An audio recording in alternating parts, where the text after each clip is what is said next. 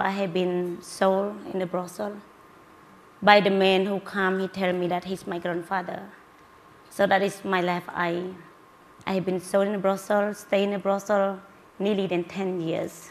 The brothel owner bring us all together. We all sit on the ground and he tell us we have to do what he asks us to do. But one girl, so she point to the girl, to my friend, she refused to do what he asked to do. So he take a girl and kill her. So that is the day that I have been escaped from the brothel. So you've saved over 5,000. More than 7,000 just in 7, Cambodia. We have also in Vietnam and Laos. So in Cambodia, I have the center that I do every day now. Go back tonight. And we provide the training to the girl, skills, so professional training. I just want them to be independently, like, they can stand up. And I have my own business now. You don't sell me anymore. You don't use my body. When I come here, I look all of you and you inspire me. And I want them to be like you. So today, I have one of my girls going to law school.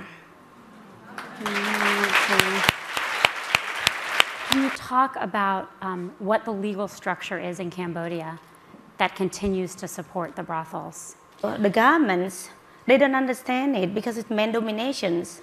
So they are very corrupted. They are all behind the brothel owner. And the police who are corrupted, who are behind the brothel owner. So I tell you, it's not easy. It's quite different. I don't know how to explain you. My work every day risks my life. And then, my girl, my own daughter, on 1996, she was 14 years old. She had been kidnapping, sold in a brothel too. And then it's like no one cares. Yeah, I mean, it's an amazing, just a horrifying story that, they tried to intimidate you by taking your own daughter. Yeah, because they know that I'm not afraid of dying. For me, dying is nothing. I'm okay. My life is too much. But they threatened to my kid. So when they kidnapping my kid, that is the first time I feel that I have to stop my work.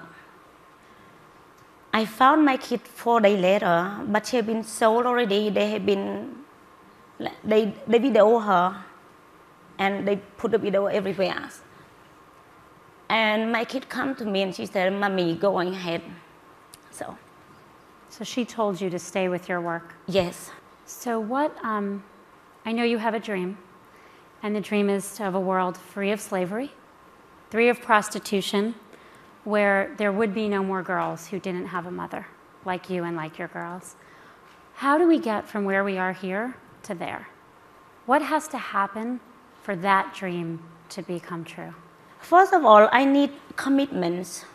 I can save thousands of girls from the brothel, but if we don't have law commitments, even if we don't have political commitments, I can save 1,000, but 1,000 have been sold again. I feel hope to see all of you, but sometimes when I go back, it's nothing happened. My girls have no food. They need to feed. So sometimes it's like, I'm thinking that when I come here and I try to talk to the people and go back, nothing hope. So I hope this time that all the women around here can help me to end sex slave,